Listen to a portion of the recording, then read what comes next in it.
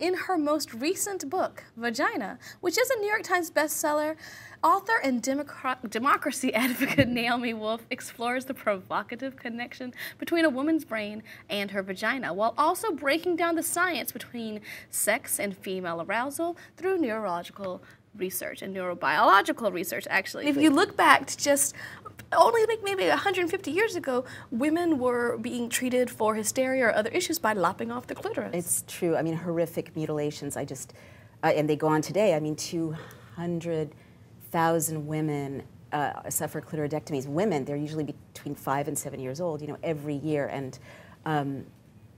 And there's a terrible death rate from it. I mean, it's appalling. But moving to the bigger picture, because I can just get very depressed thinking about that, you're absolutely right. In this book was my aha moment. I understood why, because of looking at the science. So this is what happens.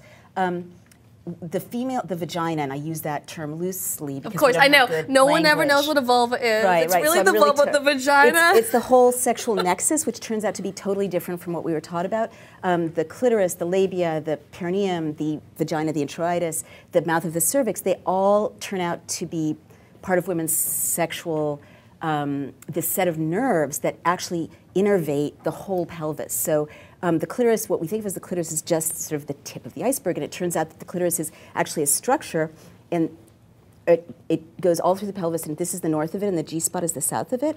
So they're not two separate things. And anyway, it's a diagram in the new revised, expanded version. But where I was going with this is that the reason that for 5,000 years, women's vaginas, their sexual areas, have been debased, degraded, you know, women are raised in ignorance or, you know, mutilated, is because when a woman is allowed by her culture and herself to know about her sexual pleasure and to control it, you know, to know how to bring it about, this boosts dopamine in her brain, the anticipation of reward.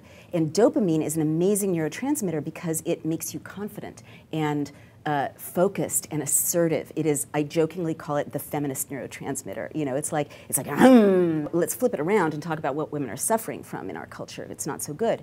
So 30% of women suffer from low libido. They're not interested. And there was a study in Britain that people are having 20% less sex every month, couples.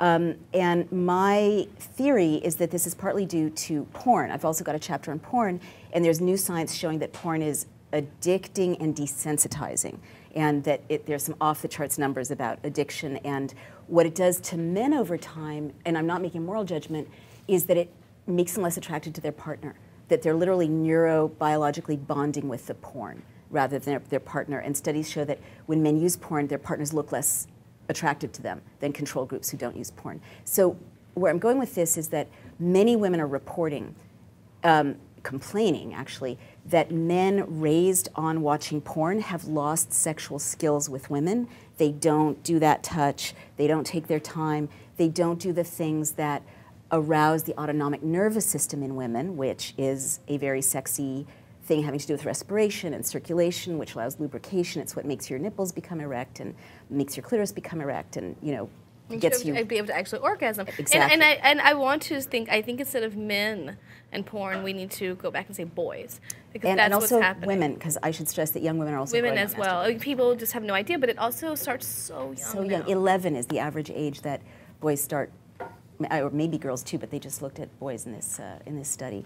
And I'm not, again, I want to stress this is not a judgment, but doctors are reporting really a wave of healthy young men and healthy middle-aged men who don't have anything organic wrong with them, but who are having erectile dysfunction and especially delayed ejaculation. They can't reach orgasm.